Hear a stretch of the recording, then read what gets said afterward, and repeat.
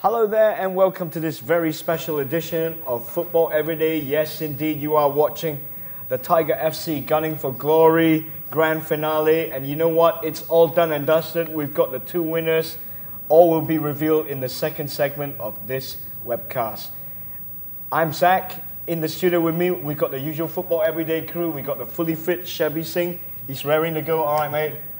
Good, yeah. We've got Daryl returning for his 500th appearance on Football Everyday. He's one of our stalwarts. Very good to be back. Fantastic, mate. And Nelsen, who apparently is carrying a bit of a slight hamstring injury, but he reckons he can last a 90 with a few pain-killing injections.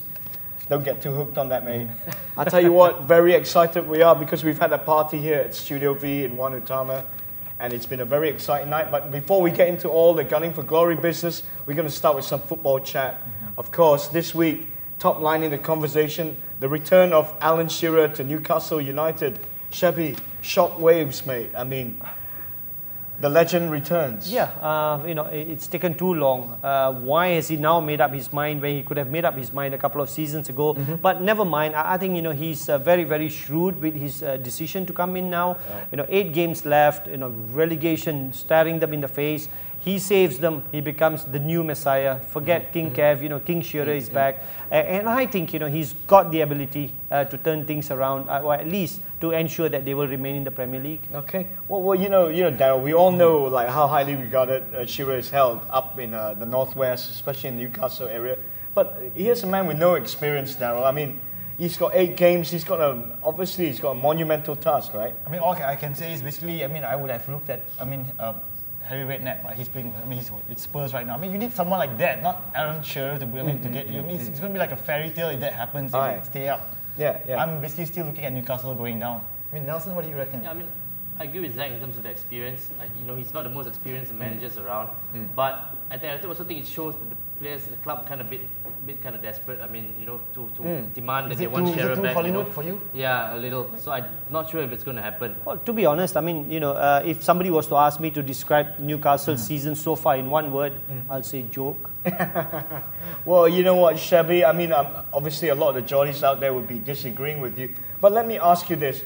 Shearer, he's been a pundit for the last however many years since he retired, but he's got his coaching badges. I mean, would this stand him in good stead? I mean, do you need more than just coaching badges? You've got 8 games to go, you're in the bottom 3.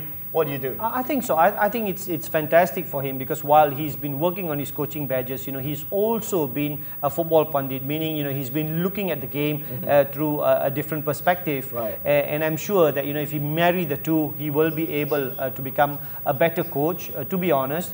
I don't think, you know, what is important is how many, he's not going to be a pilot. It's like not how many number of hours he's flown before he becomes a pilot. No, as a coach, it's that. I think a combination of playing experience, coaching badges and punditry will help him. And the fact that he's played at the highest level, you know, World Cups and whatnot, must stand him in good stead too, I think, right? you know, you cannot say that, you know, he will not be prepared or he's not ready. At the end of the day, as a first-timer, you need the slice of luck. And I think Newcastle at this moment in time are better than some teams. I mean, they're better than Middlesbrough, they're better than Stoke City, right. West Bromwich are definitely going down, Hull City are falling like a stone. So I believe that, you know, Shearer's timing is really good, and Newcastle, like I say, you know, there are worse teams than them. Okay. Bigger than the Beatles. Who am I talking about? Well, Liverpool, of course. Yes, and we have Daryl's Liverpool to thank because, you know what? This title race is one of the most exciting that we've had in years. And it's mainly down to Rafa's men really pulling up on Man United and giving them the scares. I mean, guys, and Daryl, mate, I mean, you're a hardcore Liverpool. You must be happy with the way things have been progressing in the last month or so. I mean, I've been pleased with what's been going on right now. I mean, I guess... At the right time as well. Just like putting on the heat on Man United and see whether, basically, let's see who's going to crack right now. You know, I mean, they're all saying that basically Rafa was cracking way in January, right? And now let's see, I mean, look at Man United team when they take to the field against Villa this Sunday. There's pressure beyond them. It's about time we had a close title. Oh yeah, race, surely, we needed that. But Daryl, you know, how much of it, you know, or Liverpool's good form now is down to Rafa. Okay, who would you credit for what's happening now? The team or Rafa? I say the team. It's basically clicked into place, and also because Rafa has not changed the team that much. All right, guys, you know what? We can talk about this forever, but we're going to take a little break now. When we come back, we're going to meet the winners of the Tiger FC Gunning for Glory contest. They will be here talking to us, so keep it right here. We'll be right back after these messages.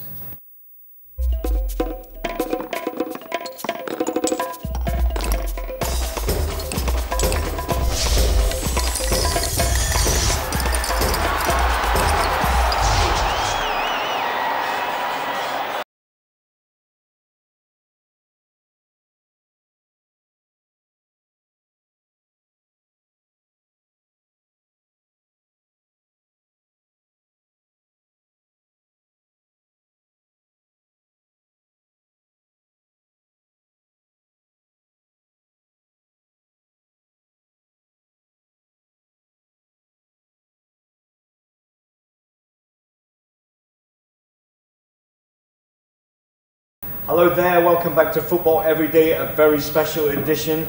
You are watching the Tiger FC Gunning for Glory Grand Finale, and you know what? It's all done and dusted. We've got the two people who are going to go to the Emirates to watch Arsenal versus Chelsea. You know what? I'm going to pass it to Mr. Nelsen there. Nelsen, how's the hamstring, mate? Getting better. We're joined by Mr. Arvind, Rajah and Miss Melissa Khoo. Congratulations. Big congratulations to you. Well done. You guys, well done. I think Melissa came prepared as well. She's already got an Arsenal kit on. Fantastic stuff. You know, I think, yeah. Well, guys, thanks very much for entering the contest. Thanks to Tiger for staging the contest. And you guys done brilliant. I mean, later on we're going to take a little watch at the footage of what happened today. In fact, guys, can we run the footage now? Yes? Okay. Yeah, we're going to watch it right now.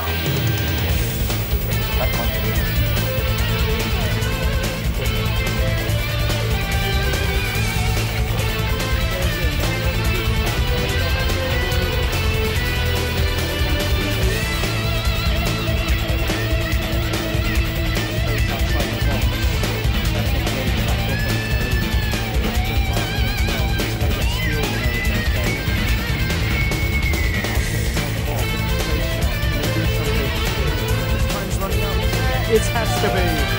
It has to be.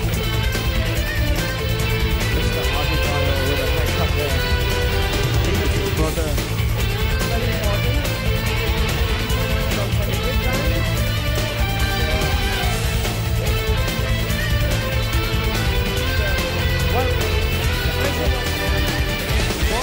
Wonderful performance. 2 wins and a loss. And there you Amazing stuff there. In case you're wondering, those guys were rocking the FIFA 209 football game on the PS3. You know what? I'm going to rush out and buy one for myself because that looks completely amazing. Kill all your spare time. But guys, I have to start with you, Arvind. You emerged as the winner in a very tightly fought kind of round robin contest. Did you feel the pressure, mate? Yeah, it was. I felt the pressure in the third game when I was... I lost the second game, so the third game was a very crucial one for me. I needed to win. Do or die? Yeah. It was do or die. Yeah. A minimum I could do was draw. Because I saw a few beads of sweat. Yes. Like, Yeah, and I believe he lost to Melissa as well, Yes, right? I lost to her. Game. Yes. Yeah. She was good on the PS3. Melissa, I mean, amazing performance from you. You came in as a bit of an underdog, shall we say. But everyone who watches this podcast knows Zack Yusof loves underdogs. You were the one that was picking the win. How did you feel about your performance over the course of the round robin? Totally unbelievable. I started off a bit slow. I was a bit nervous, but later on I tried to calm myself down and, Yes. well. I think the pivotal match was the one where you went 1-0 down early, but you composed yourself because you just needed a draw. Yes. And that was an amazing performance, you know, back against the wall stuff. Yes. So yes. would you consider yourself a pro on the PS3 now? No, absolutely not. A long way to go. How are preparations like for you guys? Before tonight. For me, I just played about twice or once. Wow. Because my friend just bought a PS3 the other day, so he just borrowed me. I just practiced like twice. Okay. What It about you, showed. Melissa? No, I'm joking. Yeah, But Shebby, I think you had a question to ask Melissa. Right? Yeah, I mean, after doing what you already did, you went through a lot of different emotions. Would you do it again? Definitely. Good sport. Well, guys, obviously, the upshot of all this is that you are going to go to London, rock and roll city. Yes. You're going to go to North London. In fact, you're going to go to Emirates. I've been there. It's a lovely stadium. How do you guys feel about that? I feel excited. Really want to see how football is live. Right. The atmosphere in Emirates Stadium. Yeah. Talent in the Arsenal team and the Chelsea team. Right. International players in Chelsea's team. Daryl travels regularly to watch games. So maybe Daryl, you can clue them up on what to expect atmosphere-wise. I would say basically, Emirates Stadium is the best stadium in the Premier League at this moment in time. Until Spurs build the stadium. What was that? 2053, right, Shebby? But definitely lots of fun. I mean, look at the quality on board. Yes, and the way Arsenal play is flowy football. Yes. Definitely a chance for a lifetime. You know, I think Shebby mentioned earlier, very, very funny comment. He said, like, you know, it might be the case where both teams are vying for 4th spots. So, what do you think about that? Hopefully Arsenal qualifies for Champions League. By then, And Chelsea qualifies for UEFA Cup or something like that. Okay. I like Well, this. you know what, guys? We're going to take a little break, but I want you guys to stay on and help us preview this weekend's Premier League matches. Will you do that for me? Right, no problem. All right. So we're going to take a little break. We'll come back after these messages. So keep it locked.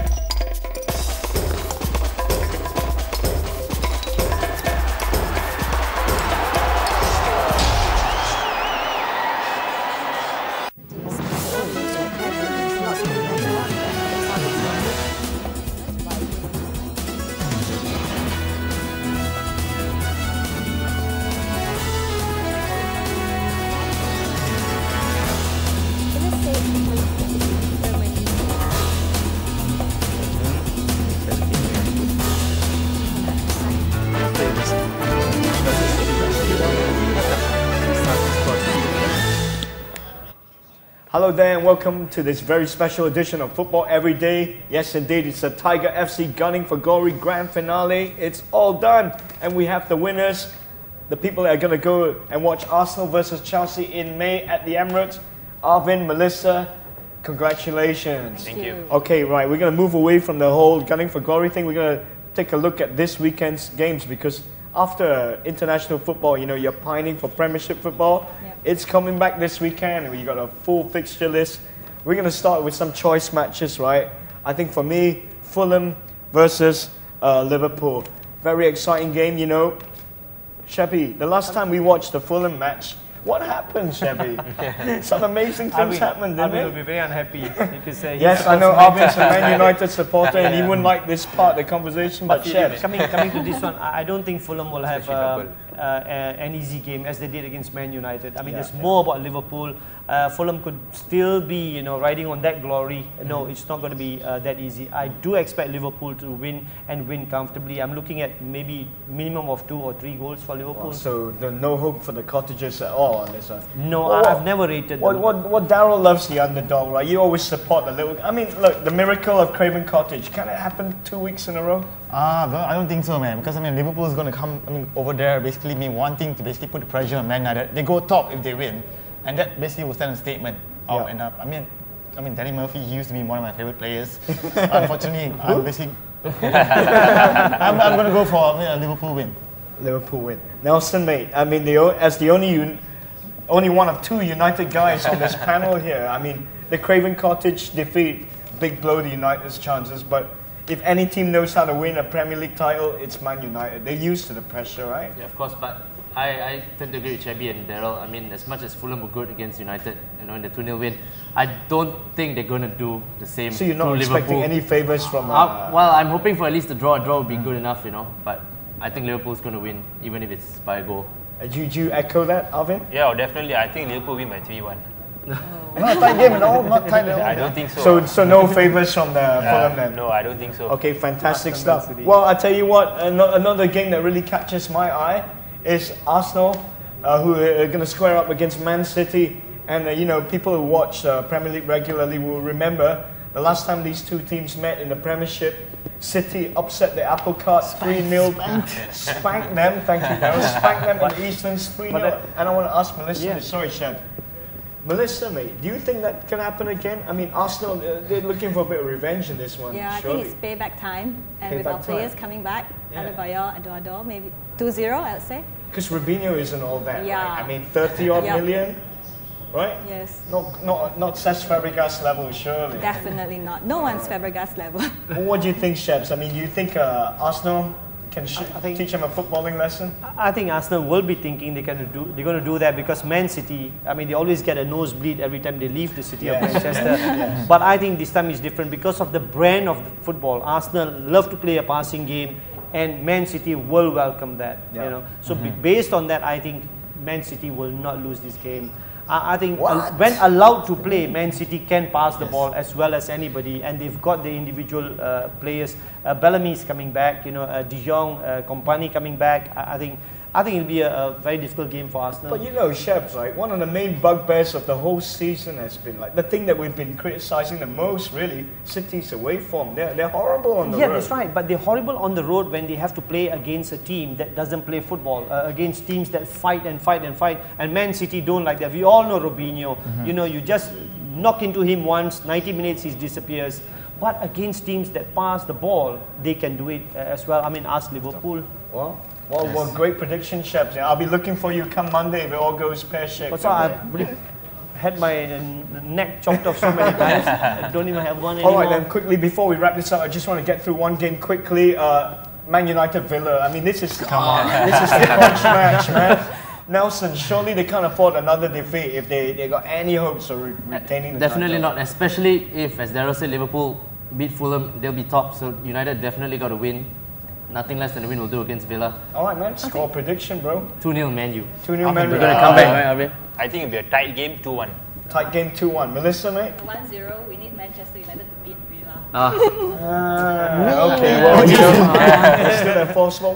Well, I tell you what, just before we go, we're almost at the end of time now, but just before we go, I'd like to thank, it's been a great season of football every day. We've had lots of fun. So thank you very much, Tiger FC, without whom this won't be possible.